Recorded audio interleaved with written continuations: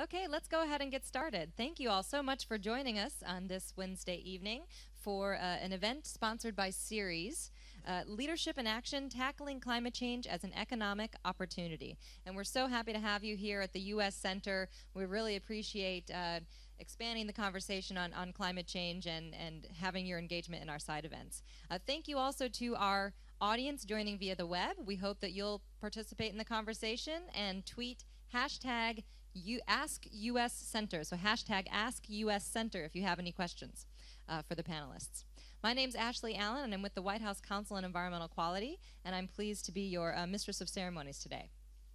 So to start today, I'm pleased to introduce to you Chair Nancy Sutley of the White House Council on Environmental Quality. She is the Principal Environmental Policy Advisor to President Obama, and she helps to develop and coordinate the administration's environmental and energy policies and initiatives. Under her leadership, CEQ, the Council on Environmental Quality, has launched a federal sustainability initiative that has reduced the U.S. government's emissions by 15%, and among other accomplishments, also created the first ever federal agency climate change resilience plans. Prior to her appointment at CEQ, Chair Sutley was the Deputy Mayor for Energy and Environment for the City of Los Angeles and also held positions at the EPA and in the Governor of California's office. Chair Sutley.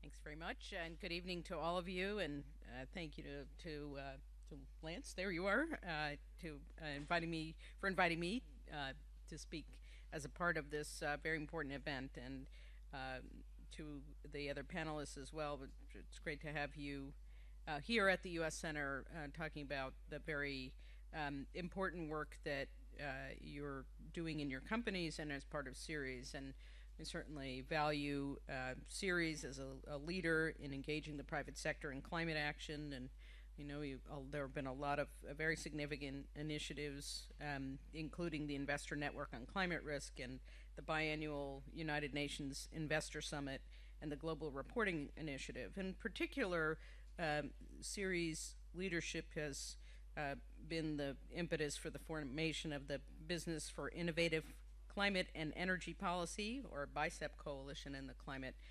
Declaration. In June, President Obama launched his climate action plan to cut carbon pollution, to prepare the U.S. for the impacts of climate change, and to show leadership with our international partners globally to confront this important global challenge. And in his speech at Georgetown University in June on a very, very hot day, he recognized what is now more than 700 businesses, companies like GM and Nike, Walmart, Unilever, and IKEA that have signed on to this climate declaration that calls action on climate change, one of the great economic opportunities of the 21st century. And in his speech, the president also highlighted an example, and that is Walmart's goal to transition completely to renewable energy and cut emissions 20%. And he said, Walmart deserves a cheer for that, but think about it. Would the biggest company, the biggest retailer in America, would they really do it that if it weren't good for business, if it weren't good for their shareholders? We believe that a low-carbon, clean energy economy can be an engine for growth for decades to come. And thanks to many of you, businesses across the United States are seizing this opportunity to build that future. And we've seen time and time again in the United States that when we ask businesses to innovate and reduce pollution, they meet the challenge. In the 1990s, we took steps to reduce acid rain, and there were naysayers who said our electric bills would go up and business and our economy would suffer. That didn't happen, and we reduced acid rain dramatically and at far less cost than originally expected. We restricted cancer-causing chemicals in plastics, and we removed lead from fuel, and we phased out CFCs from refrigerants, and it didn't end any of those industries. A couple of years ago, the Obama administration worked with the auto industry to put in place historic fuel economy standards to double fuel efficiency. And that did not cripple the auto industry as some tried to claim it would. In fact, two series member businesses, GM, General Motors, and Ford, serve as a good reminder of the resurgence of the American auto industry. And these fuel economy standards have driven them to develop better, more efficient, and more economical vehicles for consumers. We've always used new technology, new science, and innovation to make it clear that we can grow our economy and protect our environment for future generations. And that remains true today. Today we're using more clean energy and wasting less energy, and our economy is 60% bigger than it was 20 years ago, as our carbon emissions have dropped to roughly where they were 20 years ago. And in the last 44 months, the private sector in the U.S. has created 7.8 million jobs. Our gross domestic product has grown for 10 straight quarters. Our federal budget deficits have been cut in half, exports are up, and the housing market is coming back. So I also wanted to say that with the measures that are laid out in the President's Climate Action Plan, we're on our way to meet President Obama's goal that he committed to in Copenhagen to reduce our emissions in the range of 17% by 2020. Another thing I would like to just call your attention to is about 3 years ago, the Securities and Exchange Commission, which is the federal government financial industry watchdog, issued guidance on existing disclosure rules, which clarifies that companies should disclose the impact that businesses or legal developments related to climate change may have on their business, including the impact of climate change-related legislation or regulation in international accords, or consequences of regulation or business trends, and importantly, the physical impacts of climate change. So the U.S. is stepping up, as many of you are, to create clean, energy-efficient products and technologies that will transform our energy sector and our economy and help avoid leaving a planet that is polluted or damaged, and at the same time doing what's best for consumers. Under the President's plan, we're committed to cutting carbon pollution, including for the first time putting in place limits on carbon pollution from new and existing power plants, improving our energy efficiency, and reducing the amount of energy we waste in our cars, in our homes, and in our businesses, and leading by example in our federal buildings and operations. We recognize that some impacts of climate change are already affecting communities across the world, and we've taken actions to prepare for the impacts that we can't avoid. Earlier this month, President Obama signed an executive order on preparing the United States for the impacts of climate change. And this directive asks the federal government to take a number of steps to make it easier for American communities to strengthen their resilience to extreme weather and prepare for other impacts of climate change. And this brings me to the last piece of the Climate Action Plan and the reason we are here in Warsaw with you. We know that just as no one company or one country is immune from the impacts of climate change, no one company, no one country can confront this challenge alone. It must be a collaborative effort between public, nonprofit, private sectors, at home and internationally. We have the ability to move the market in terms of renewable energy, green buildings, and sustainable acquisitions working together. So we look forward to continuing the work with Ceres organizations and other climate advocates to ensure our sustainable future. So thank you for the work that you all are all doing. Look forward to the discussion and look forward to continuing the kind of public and private partnerships that are going to make a real difference. Thanks very much.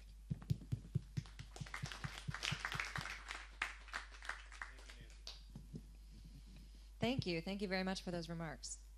Now I'm pleased to introduce to you Lance Pierce, who will be moderating this event.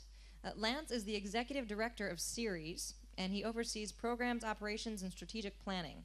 He has worked in the private, public, and nonprofit sectors, so right along with all the collaboration that Chair Sutley just mentioned. and much of his professional background has focused on sustainable development and corporate social responsibility. He began his career in sustainable development, having been a principal of a consultancy working with the United Nations agencies and leading international development NGOs and serving in the Peace Corps. Lance. Thank you very much, and thank you, Nancy, for your kind remarks about Ceres and about our panel today. So this panel really is about business engaging in policy, and it's about business taking action on sustainability in general and climate change in particular for reasons that are integral to their business. And we have a wonderful panel here today. I should just say as well that this is my fourth COP. I've been here for about a week. And the themes of business engaging in this venue are much more in evidence than I've seen really at any of the other COPs that I've been to. So I think I'm hoping that this panel will continue to deepen this discussion that we've been having thus far. So before I introduce our esteemed panelists, let me just tell you just very briefly who Ceres is. So Ceres is we're an NGO, and we focus on a range of core sustainability issues. We focus on climate change, we focus on cleaner energy, we focus on water, and a range of issues around sustainability in corporate supply chains. And we begin by focusing on key stakeholder issues. So we try to look for where are the stakeholders affected by particular company actions that may pertain to any of those issue areas. We then try to reach out to investors. We've organized a base of investors with whom we work. The Investor Network on Climate Risk is a leading coalition focused on trying to engage investors in sustainable investing and in action on climate. And from there, we work our way to companies. We have a network of over 60 companies who are Ceres member companies, and we have 30 companies in our BICEP coalition and over 700 companies in our climate declaration. And if we're successful in working within those institutions and on those issues of sustainability, we're often able to move them to focus on the external issues of the day, most frequently policy. And so that does bring us here today. And in the spring of last year, Ceres BICEP Coalition launched something that we call the Climate Declaration. It's a very simple statement that tackling climate change is one of America's greatest economic opportunities, and it's simply the right thing to do. We were expecting that this pledge was going to we'd hoped that we were going to get 100 companies in 100 days. To sign up to this. We got 100 companies to sign up within the first week, and it's only grown from there. And so companies are stepping out in the absence of policy frameworks. I think we all know that that's one of the big debates, one of the big sticking issues in the climate debate, not just domestically in the United States, but internationally as well. The lack of complete policies, consistent policies across various geographies in which global companies operate, and the need for that, not just to give business consistency and the signals that they need to do to conduct their business, but also because it is actually what's going to be required to really tackle the issue of climate change. So you can see a range of some of the companies and brands who have signed on to the Climate Declaration.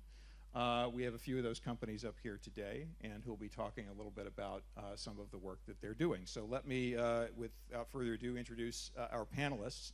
So sitting here to my far left is Steve Howard, who's the Chief Sustainability Officer of IKEA Group. Steve is also a member of the company's group management and is previously the founder and CEO of the Climate Group. And he's now a member of their International Leadership Council.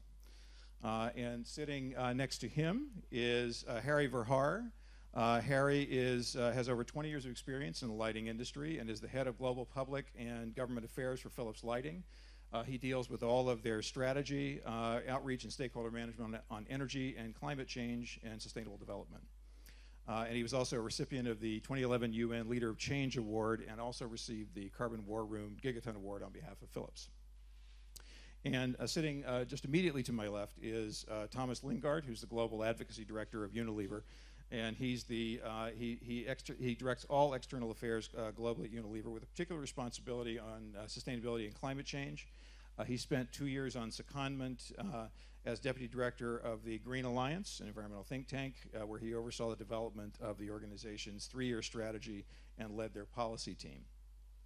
And so these are companies who have found it in their self-interest to take action on climate change, even absent framework policies.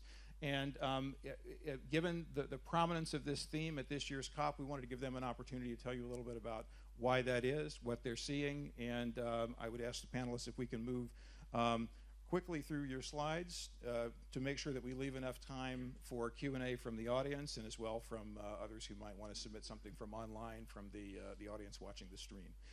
So I'm going to turn it over to, yes, there they are, all of our panelists. You can see them, but they are exactly the same people I said they were. And we're going to turn it over now to Harry, who's going to tell us a little bit about Philips and the work that they're doing. Harry.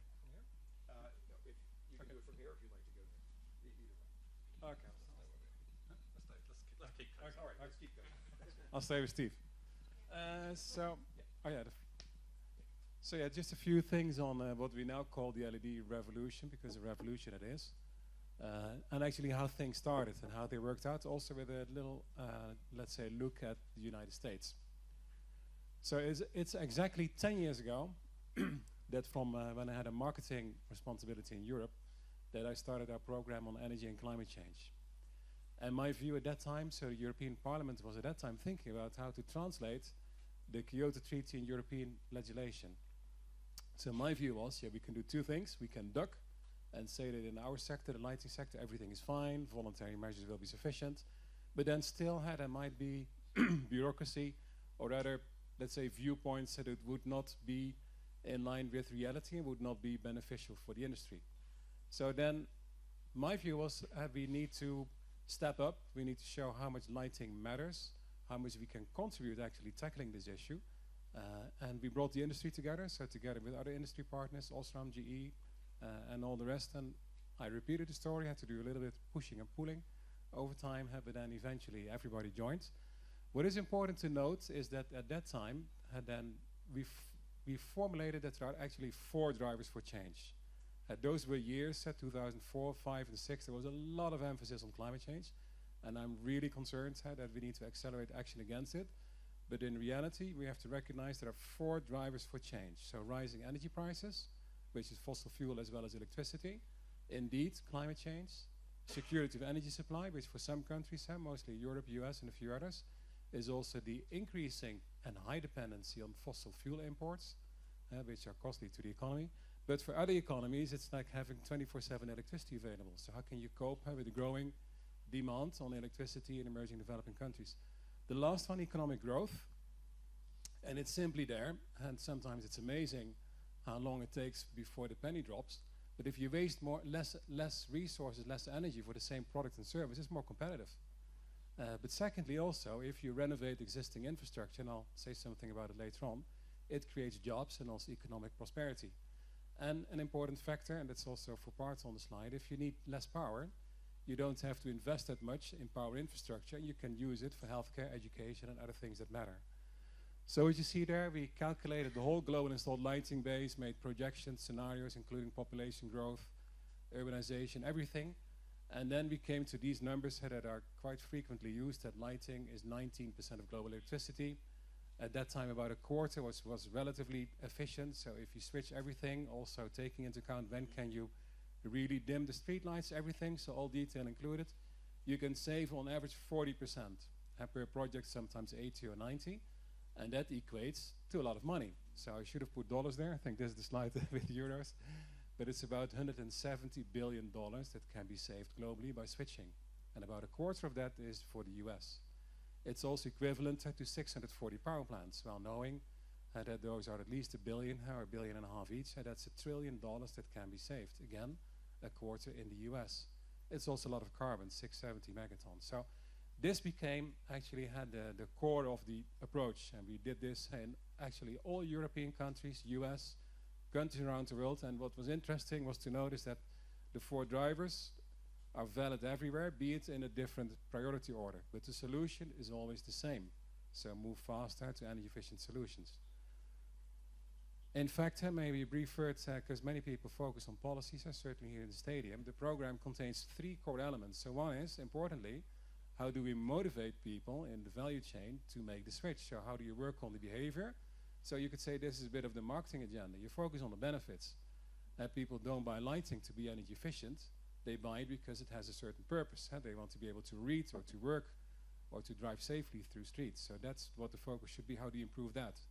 Secondly, to stimulate policy measures, for part because of the, let's say, the science indicated has speed and depth of the transitions that are needed.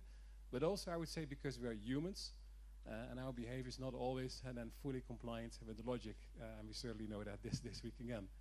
And thirdly, to put in place a number of enabling elements. So portfolio, supply chain, but also financing, partnerships. So we became a partner of the Climate Group when Steve was CEO, also because of the belief, hey, we need to team up and then make a difference. So what happened initially, I started a large PR campaign in 2005 that was, and actually our people in corporate communications felt, well, if you have 5 press clippings, it's a success. Well, in a matter of no time, we had 1,000 clippings in the press. It was really amazing. We had our CEO, I remember in October 2005, for the first time I took him to Brussels, to 21 media, a few people from the parliament, and he focused on street lighting, but also had the whole story with the 4 drivers. He said, yeah, but will people really listen? And I said, yeah, and in the end, you need to hold up the old type of street light and the smaller, better new one. And he said, should I do that? I said, yes, you should do that. And he did it, and he held it up, and then the camera started flashing. And then being a good CEO, he got addicted to the attention, and that helped also a great deal in spreading the message internally as well as externally. Anyway, so this showed how we are really doing what matters. And also the result here, one of the results over time is that across the globe, we see there's legislation in place to phase out incandescent lighting.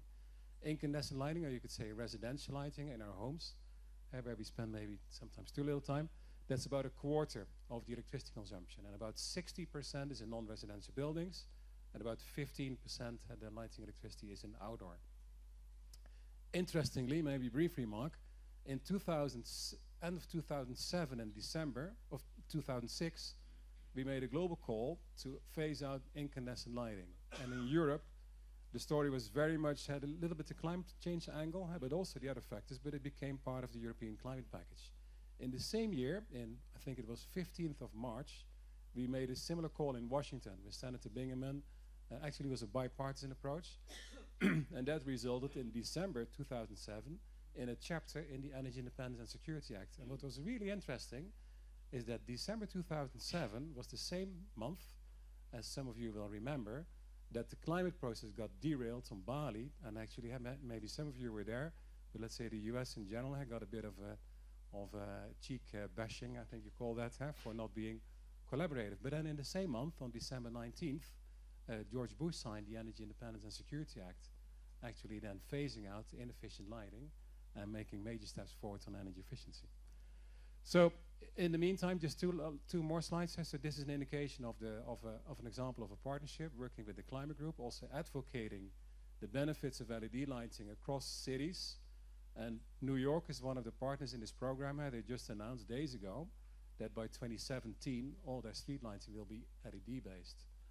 So this is also, and part of this was also in the opening ceremony of Climate Week New York City, together with Todd Stern and others, and with Steve as well. We bump into each other for the good cause.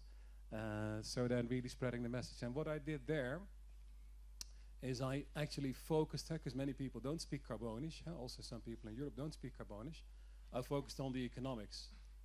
And I said, indeed, if carbon doesn't matter to some, then money will.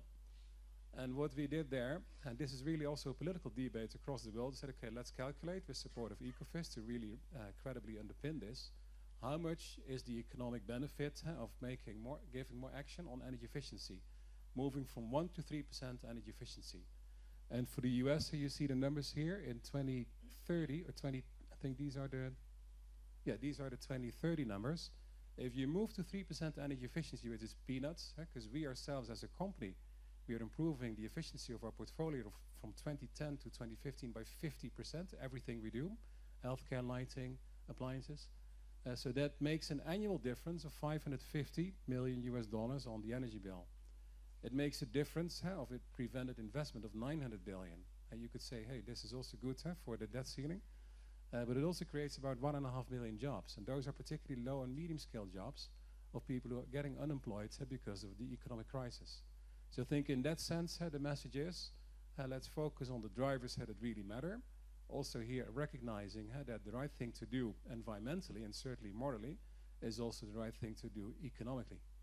So this is a lot what's happening. Maybe 2 more numbers, and I think I've gone over time. But 2 numbers that I announced yesterday in a panel where I was invited to with Ban Ki-moon and Christiana Figueres. On the lighting market, how fast the transition is going. So in 2006 and 2007, the incandescent light bulb market was at a very stable level of 12 billion pieces per year, 12 billion. This year it's 6. So in 6 years it's gone to half. Also because of all the changes that have occurred already programmed, so you don't really have to work hard for that anymore, but already programmed, is that the lighting sector will reduce energy consumption, electricity consumption by 30% in 2020, so compared to 2006.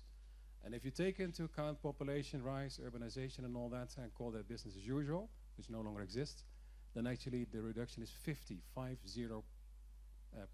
in 13 years.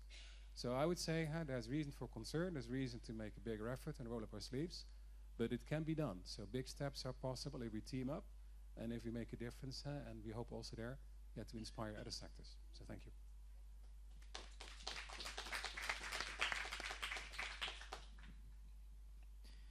Wow. That's fantastic. I'm going to talk a little bit about Unilever. We have a similar kind of logic, but it took us a bit longer to get there, I think, because of the nature of the products. We hadn't traditionally thought in that kind of full economic impact way, but we're getting there, and let me talk a little bit about that. So our business makes everyday products, shampoos, Ben & Jerry's ice cream, toothpaste, that sort of thing. Put some up on the screen. So these are kind of everyday products, a very simple business in a way. We make the stuff, we sell it on to retailers, you buy it when you go to the grocery store. And for a long time, businesses like ours saw primary responsibilities to be about what happened within our shop. So how we managed energy and emissions from within our factories, and we've got very, very good at that over a long period of time. But what we saw happening as we did a strategic review looking to the future is we saw all of the stresses around climate, around particularly food supplies as a business heavily dependent on agricultural raw materials, and realized that something was just not adding up, that we needed a big strategic change of direction. And that led to the launch of the Sustainable Living Plan. And a new company mission around making sustainable living commonplace. So and this is important because this isn't a sustainability strategy slogan. This is the new corporate mission. This is what Unilever is here to do. And the strategy, which can be summarized very nicely with this very simple chart, is to double the size of the business. So a big economic growth imperative, increasing the positive social impact of the business, both through the value chains and of the products themselves, while at the same time reducing, in absolute terms, the environmental footprint. So this is kind of the very, very top line pitch. And when thinking about how to do that, we came to this value chain approach, which is implicit in what Harry's talked about in Philips. It's not just looking at us, but it's looking at what's the value chain of the product, what's the impact of the product when it goes into use, and also in the manufacturing. And our products, I don't know, maybe a little bit different. I don't know if you've done this full value chain mapping, but when we did this, and this is just for carbon you see on the screen, we found that actually the manufacturing emissions, although we'd been managing them really well and getting really, really big numbers in terms of absolute reductions over the years, were only 3% of the total footprint. About 26% were coming from agricultural raw materials, and 68% was coming from when the consumer used our products in the home.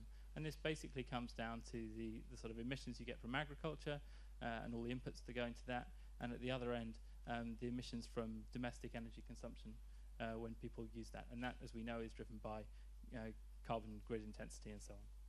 So we built a big strategy. I won't do the full presentation now, but the business case for this, which is, I think, what we came here to talk about as an economic opportunity, looks a bit like this. So, and this is the same business case that we had previously, but we've understood better through doing this process how we build sustainability into it.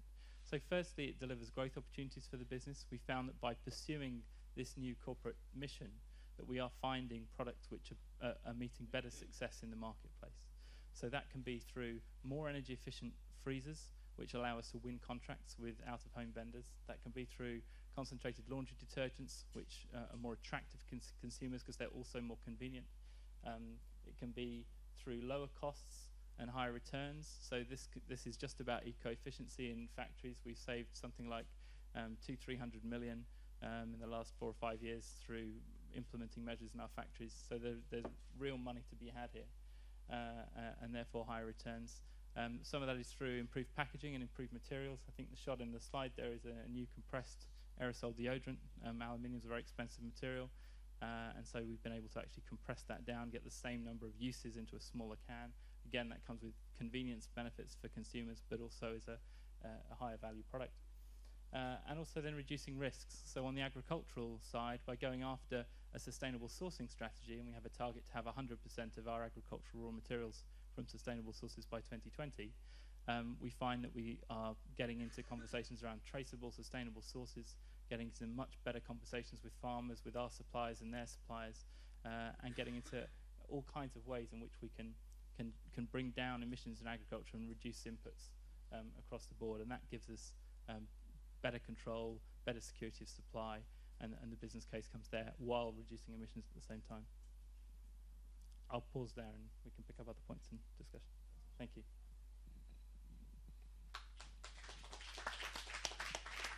I feel I'm going to say wow too. Yeah. So I'm Steve Howard. I'm with IKEA Group, and we make the bathroom cabinets and the kitchens and the things, so where you can put the Unilever products. Really. I just want to take a reflection and then make really. I'm going to briefly talk about our strategy, but then sort of frame. I think this sort of. We could have lots of different rules, but 3 rules that we might apply as businesses and see if we all agree on them. And a reflection first. If we go back to the early push around sustainability, and those of us who are old enough to remember this, that certainly includes me. So we had detergents that washed your whites grayer. We had recycled toilet paper that was kind of rough.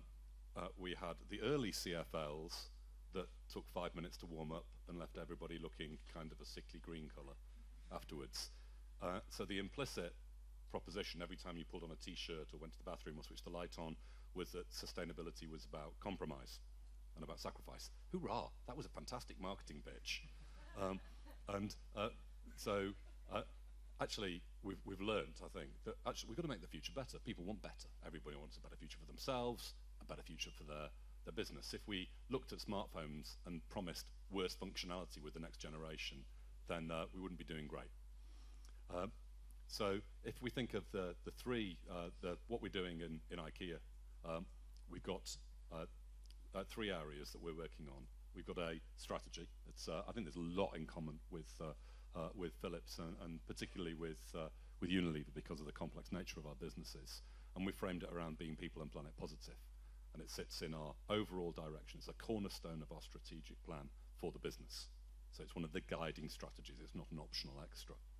And it's called People and Planet Positive because it's explicitly about wanting to have a positive impact on the world.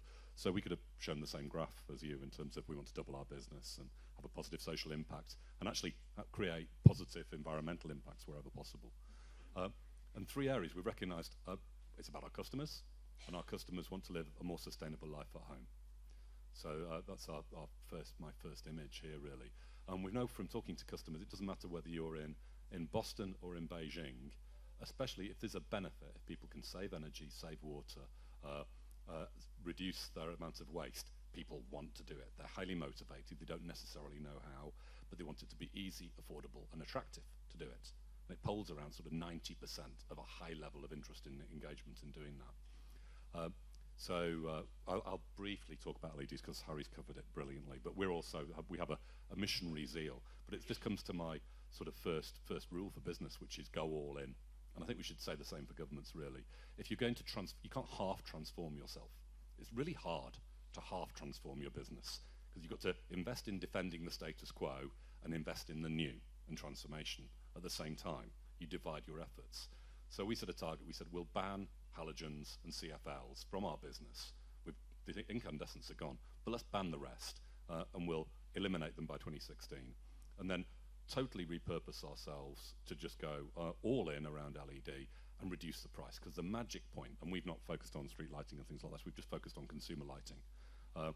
And it was July this year, there was a magic crossover point where, as we got to the price point, about a year ahead of plan, all sales of other products went down and the LEDs took off. We have a lighting revolution achieved about a year ahead of schedule.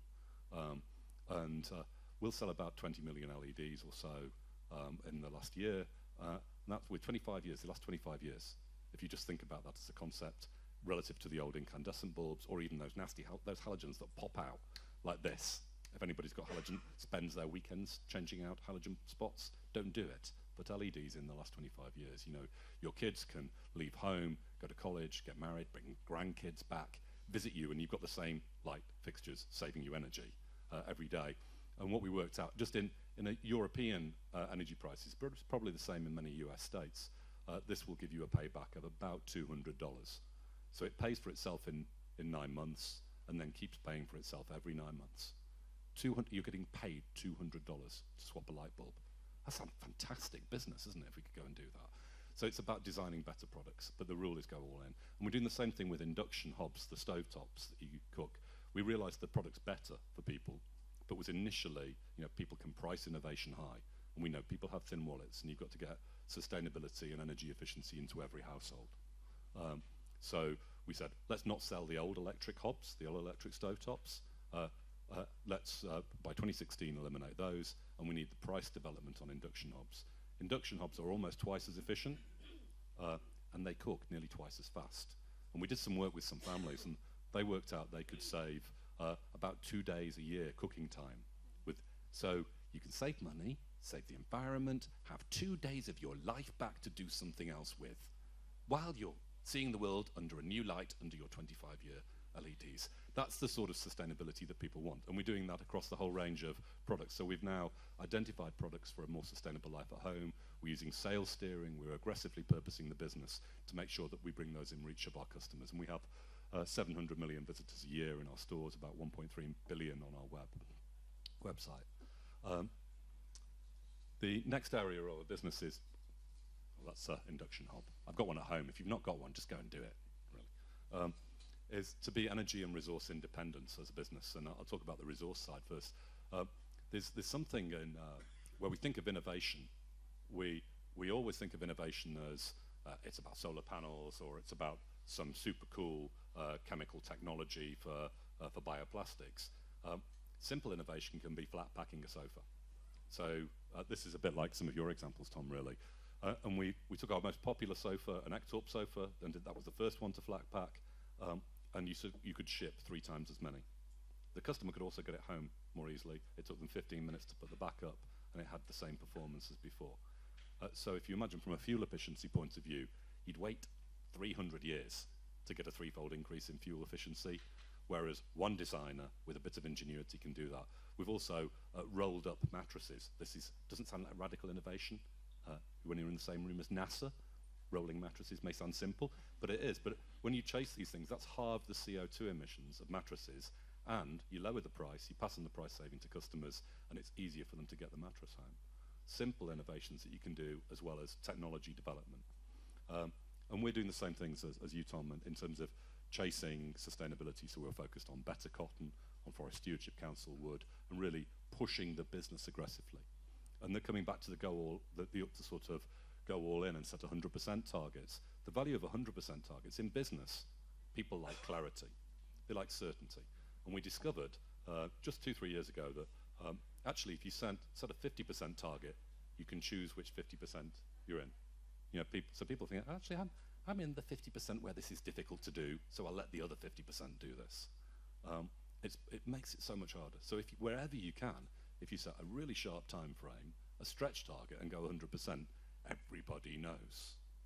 And then people have clarity. There's no doubt, no discussion, and you go for it. So we're 72% better cotton today. By 2015, we'll be 100% better cotton. And we've flipped. We're 1% of the world's cotton use, pretty much. We'll have flipped the cotton sector and impacted 150,000 farmers, improving their incomes. We love the sun. We like the wind too, but the sun's easier to love. And we realised that, you know, we're a conservative company in many ways, like many companies. You know, sort of, we like to earn the money before we invest it, and we know that we'll own our stores for a long time. We own the land our stores are built on. We own many of our own factories, our distribution centres. Why shouldn't we vertically integrate into energy? We're going to be using electricity in the future. So we set a target to go 100% renewable, but we said let's own the renewables. Let's own our own generation wherever we can, and do it on-site and off-site. So we've now installed 550,000 solar panels, I think in 10 US states with the largest rooftop solar installations on our DCs and stores, actually, and we'll keep doing that. 550,000 solar panels would fill this stadium 130 times, or you could line them up, it would be about 400 miles of panels end to end. Interesting thing is, if we'd had policy certainty in more markets, we could have done twice as many. So we would have, and that's all jobs. There's real jobs in this, and it's a great investment, but we could have gone twice as fast if we'd had policy certainty in more markets. We've invested in 18 wind farms as well. So when the wind farms are all spinning, then we'll be about 51% renewable, and we'll get, I think we'll hit our 100% target ahead of 2020. And just the last thing, we just started selling solar panels. We liked it so much, and we realized we got fantastic. When you buy 550,000 of anything, you get a good price. So we've realized we could do a fantastic consumer offer. So we started our first market, which is in the UK, and selling solar to people. And we found people were twice as likely to buy solar from IKEA. Now, we worked with a supplier setup and with a good partner, and great quality, a fantastic turnkey solution, and went 15 to 20% below the market.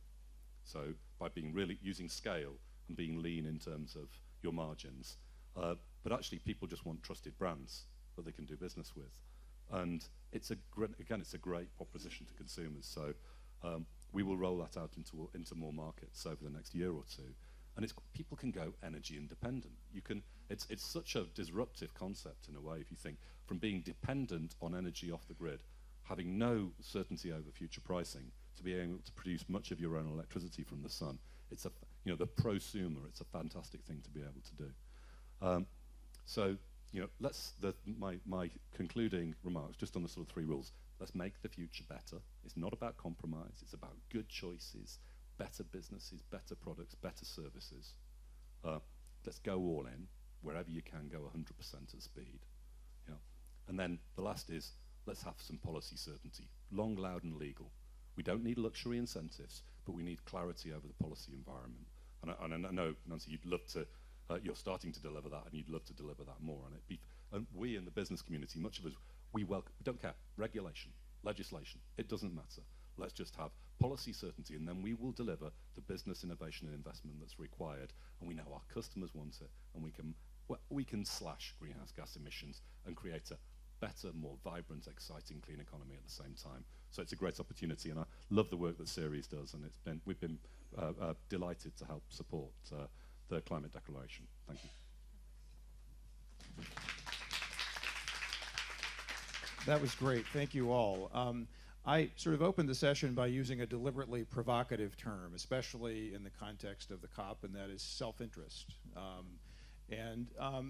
You've laid out, I think, what seems to be a pretty clear case for how you're building a business around sustainability, how you're trying to integrate that into the future of the company.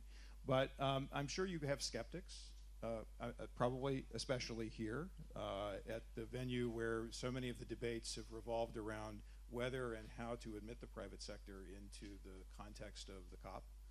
I'm sure also, in addition to those skeptics, they're saying, well, why should companies get involved with advocating for policy? And what would you say to those skeptics if you had an opportunity to do that?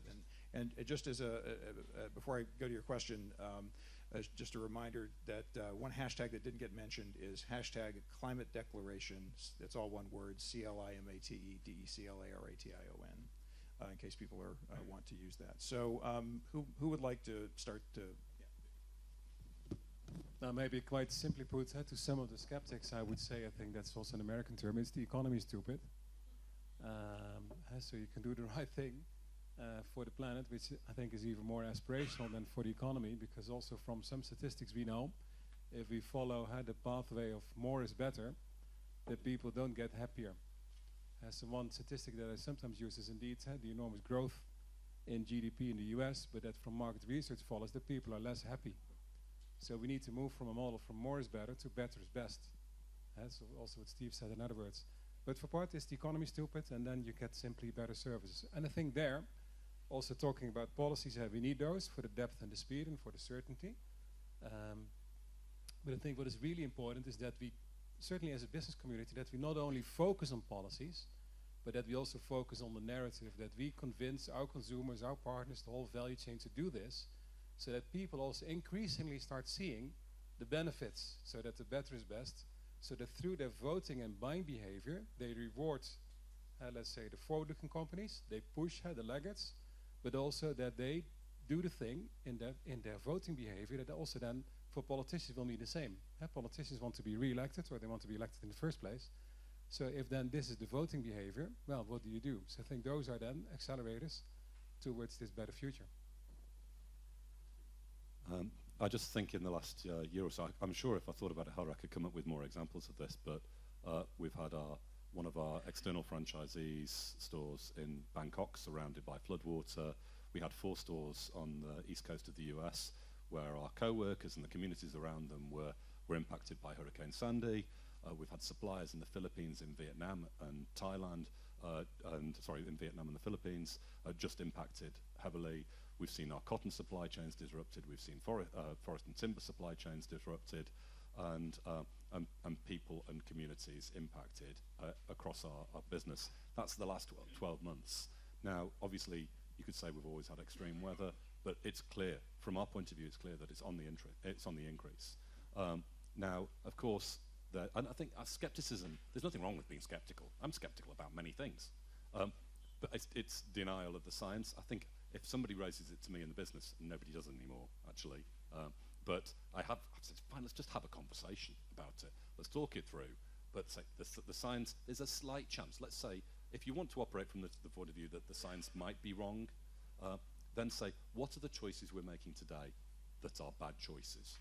So why would it be bad to triple your effective fuel efficiency by flat packing a sofa, saving people money, and increasing your sofa sales in a more sustainable way? Why would that be bad? Why would it be bad to insulate yourself from future electricity price rise and be energy independent through owning your own energy? And these are all good commercial decisions. So you can start from let's do the right thing.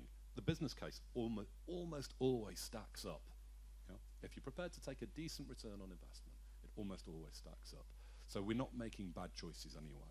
But I think it's actually worth people taking a pause and saying, okay, I can understand some doubt around the science a while ago, but actually this is starting to look really quite serious.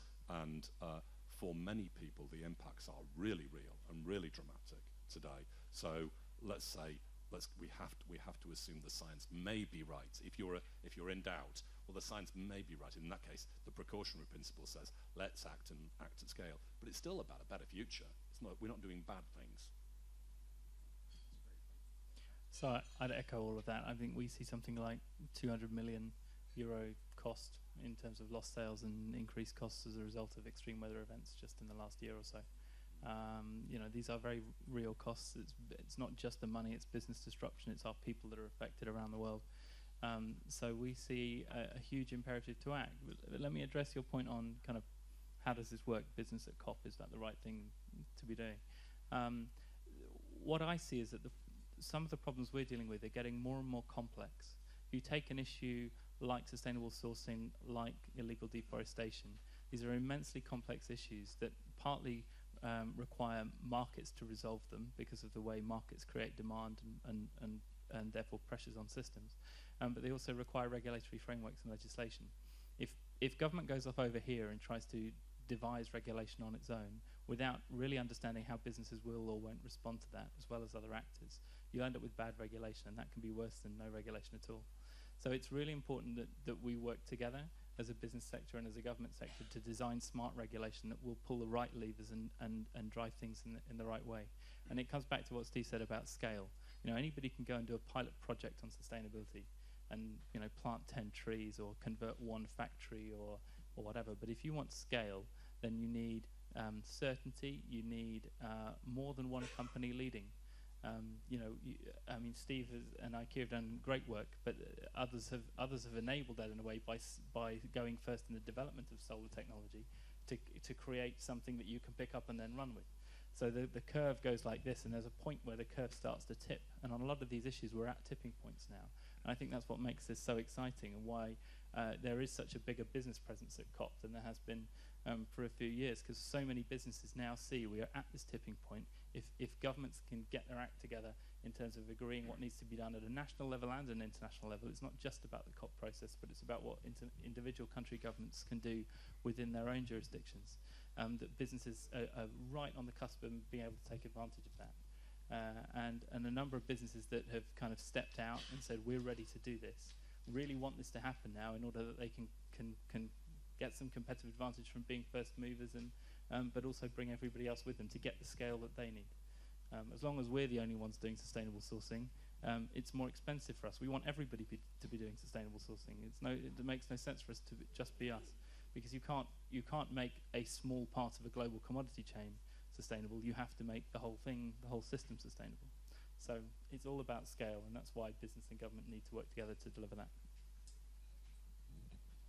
So I think we have a microphone in the audience and time for some questions from the audience. Take that? All right, very good. Yep, and let's, if I can just suggest, because we got a couple from the web as well, so let me suggest we take 2 or 3 at a time, depending on how the hands go up, and then you all can answer as you see fit. Sound good? That sounds great. Yes, great. Thanks. Okay, if anyone has a question here. Great.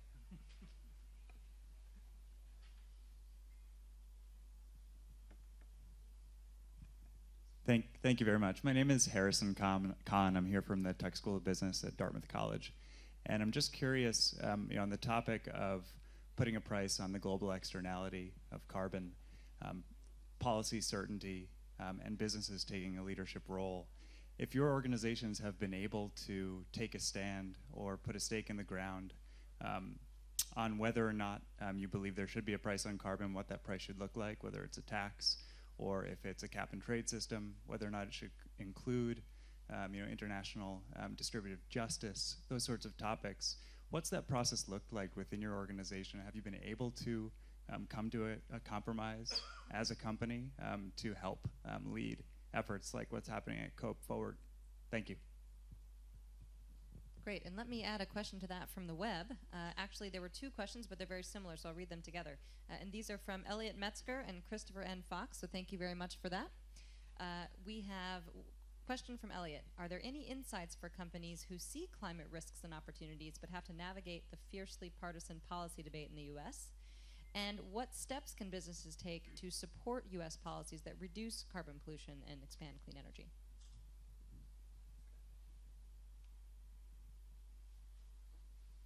Let me speak to the first question. We're a very simple business. We make ketchups and shampoos. So having a very nuanced position on energy and carbon taxation is difficult.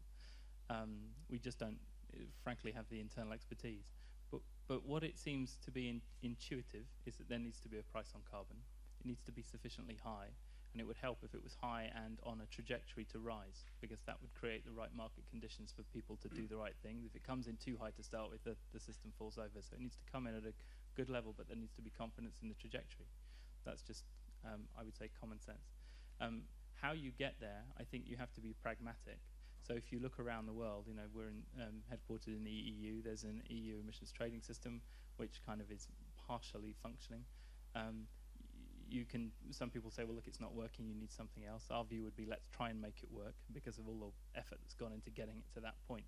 So I would kind of say, let's look at what you've got and try and make it work. If you don't have anything, I think we would lean towards market-based solutions, because they tend to be more efficient. You tend to get the reductions at the lowest possible cost. But it's not something we can genuinely claim any expertise in. But that's my kind of intuitive sense of it. Yeah, just on that, we're sort of policy agnostic in a way. So we want good policies, and, that are sufficient to drive the change there, and we want and fair ones as well from a sort of social justice point of view. in that way. But we're in the same situation, really. I'm a sort of I'm a climate guy, but my job is to help lead the business. So if I want to have a serious conversation about carbon pricing, I need to talk to myself in IKEA. And now on renewables policy, we've got a great team in place who are actually driving the development of our renewables business. And we do have a point of view over what's good effective policy there and what's not, because we've seen where we've had to pull back on investment decisions or where we can proceed with investment decisions. So we have pockets of expertise, but it's more about, I think, clarity of direction. If we can see the overall serious reduction targets that are required and that we know that there's serious policy support to get that done, that's the most important thing. And so we'll be policy agnostic fairly. Just let's make sure it's strong enough to get what's done. I think that's probably where we stand. Maybe then also on the carbon pricing, so it's logical that there should be a price. If somebody throws garbage in your garden, should you pay? And then maybe something on what is a ton of carbon. A ton of carbon is 2,000 kilowatt hours. So if, like me, you pay close to 25 cents a kilowatt hour, that's $500. So it also matters, then what would be the carbon price? What would be done with it? Certainly 10, 20 euros won't make a behavior change. So I think maybe just as a thought to give with you. Then on policies, we do a lot of work on energy efficiency policies, on standards, on green procurement, on building codes, because that's the environment where our products are used. I think also what more importantly on policies, then we have a bit of a view, and I think certainly here you will agree, that we would like to see our politicians spend less time on agreeing what to do and more on doing what was agreed. And I think there, if examples from our three companies can actually show them, hey, we don't have to hesitate and we don't have to be afraid, then we hope actually that will inspire them and give them the courage or the evidence to actually close more ambitious agreements for the collective good. So that's another, let's say, thought also on policies. Can I just come back on the last question in sort of in a challenging political environment, what's the role for businesses like us? And I think it's whatever the politics of this are kind of difficult everywhere. Now, they may be more difficult in the US perhaps than many other countries, but the politics are challenging everywhere. And I think we just have to be very clear. You can see as a business, you can see the impacts. You've made a decision as a business about the direction you're going to go in, and just say it like you see it, and be very clear and stand up as a business in that. And I think with something, there's a phrase, I don't know if I'm allowed to say it here, but I've said it before, so, in the spirit of transparency, about negative business lobbying, that winners go to market and losers go to Washington. And you could say the same thing about Brussels or wherever, about negative lobbying. And that I think there's a silent majority of businesses and business leaders that really would like to see strong political leadership on this and effective action. Now, and with the work the series are doing, and with the voices that we're prepared to lend and others, we need to have a vocal majority, not a silent majority, where we say, yes, governments, we'd really welcome your leadership and action. We're ready to stand by you when you do this, and we believe this is going to be great for jobs, great for people, and great for the future of the economy.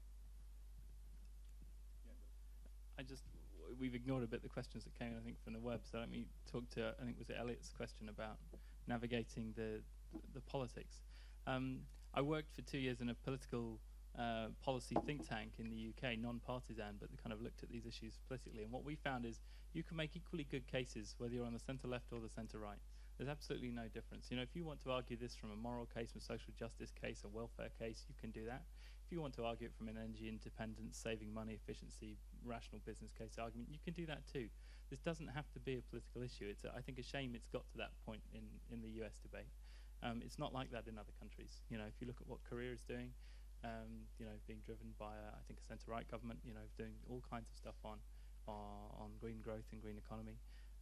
Equally, Denmark as well. So there are good political examples all around the world where the left and the right are leading on these policies.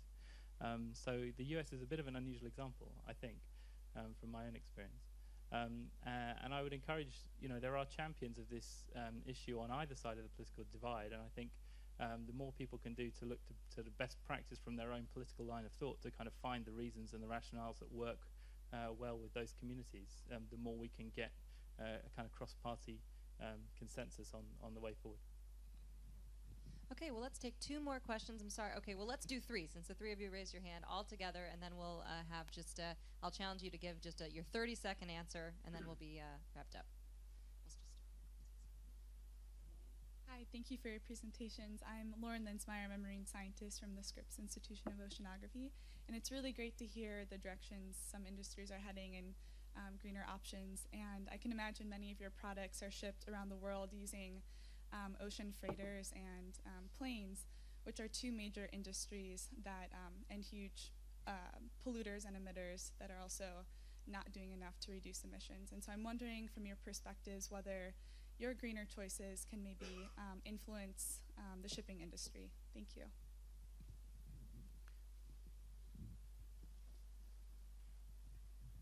I'm Bill Simplowski-Jarman with the Presbyterian Church USA, and I was wondering what your experience is with your investors. Are the analysts that follow you understanding what you're trying to do? Are the investors who are demanding more quarterly short-term profits on board with your long-term directions, and what your reactions might be to how we can educate investors on this?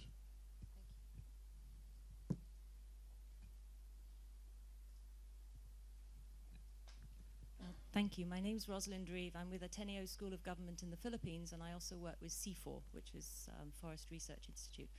I'm interested in what changes behavior in markets for forest products, obviously including timber, and agricultural products. And so what I really want to know is what strategies have you found work best? So, yes, that's, yeah. Great. So influencing shipping, informing investors, and strategies for influencing supply chains in the forestry and agriculture sector. You go first this time. We're privately held, so I'll leave the investor question to one of the guys here. But I think the strategies we do are good commercial strategies, so it's just to stand up for them. On the air and shipping, we don't air freight anything purposefully, and we hate sweet air. We have a war against sweet air. Sweet air is the stuff you have in containers, the empty space that you pay for anyway, that causes emissions. And it's bad for customers, bad for the environment, and we don't like it. So we maximise filling rates, and we design for filling rates. But we've had a dialogue with the shipping industry as well to see what the most important thing we can do is fill containers and actually have really smart logistics to get from A to B, the shortest possible distance with the fullest containers, with flat packed products, which you might have noticed if you went to IKEA. But I think there's opportunity to do more on that. On I think the Lacey Act has been great, and the regulations that we've seen in Australia, in Europe, and in the US on saying that, amazingly enough, it's actually illegal to deal in illegal forestry products. It's amazing it took till the 21st century to get to that point in a way when you say it like that. But that's been really helpful, I think, to reinforce the business case. But we already had 16 foresters working in IKEA, and we've been using the Forest Stewardship Council. So we work with partners, and actually through partners in the last 10 years, we've had about 80 million acres that we've helped get certified. That's an area about the size of Germany or something. And we're going to keep on that process. But what we've done, it's increased the business case, so it's been great. Really, the Lacey Act's been fantastic, I think, for us to say to colleagues who may not have been as motivated as everybody else, actually, we've not got to get this done just because it's the right thing to do, but because this is about compliance now. So I think that's been really sharp.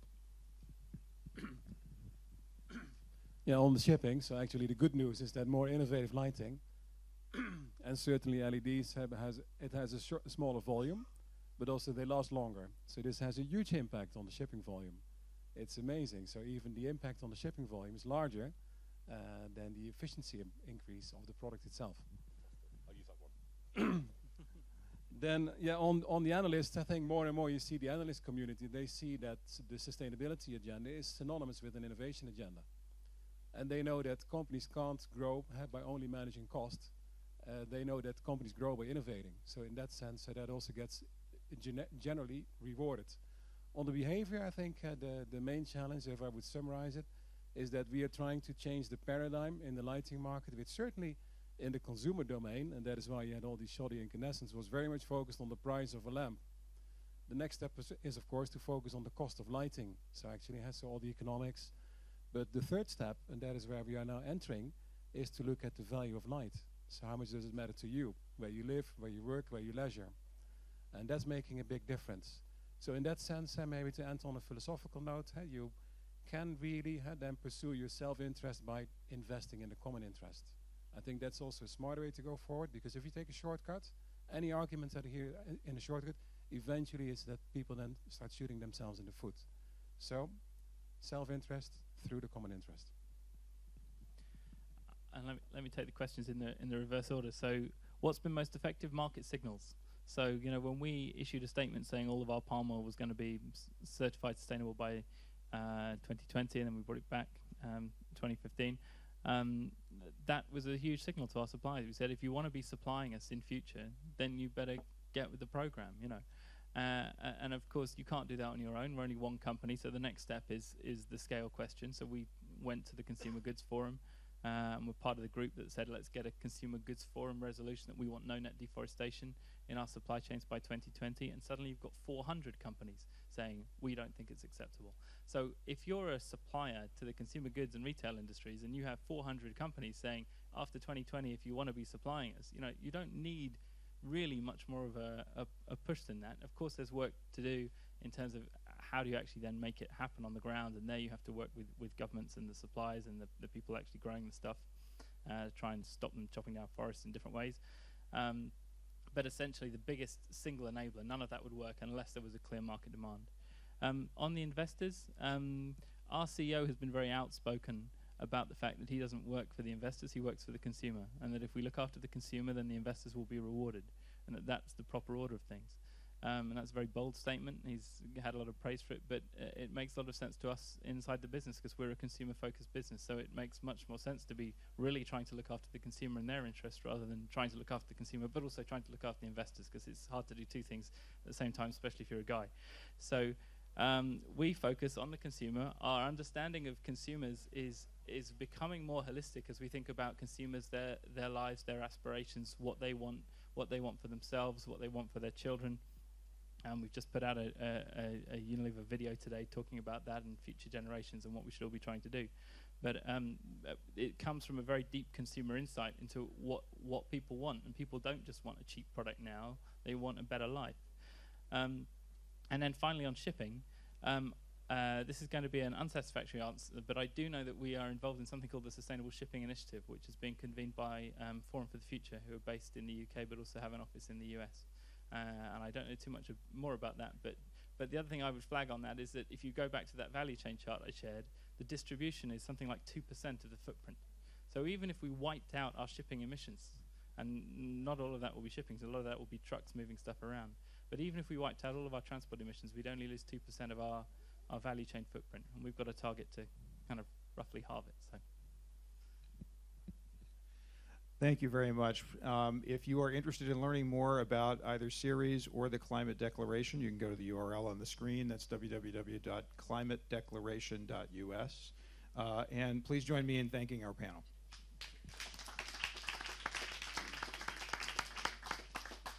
Thank you, Lance. Thank you, panelists. Thank you, Chair Sutley. And thanks to all of you. Just so you know, tomorrow at 11 a.m. we have a State Department event, New U.S. Action on Short-Lived Climate Pollutants. Of course, we have several NASA Hyperwall presentations. We also at 1:30 have a presentation on low-emission development strategies and some of the achievements under that program here in the U.S., or at the international program led by the U.S. Thanks again for participating. Thanks to our online audience. And the U.S. Center is closing, so you don't have to go home, but you can't stay here. See you tomorrow.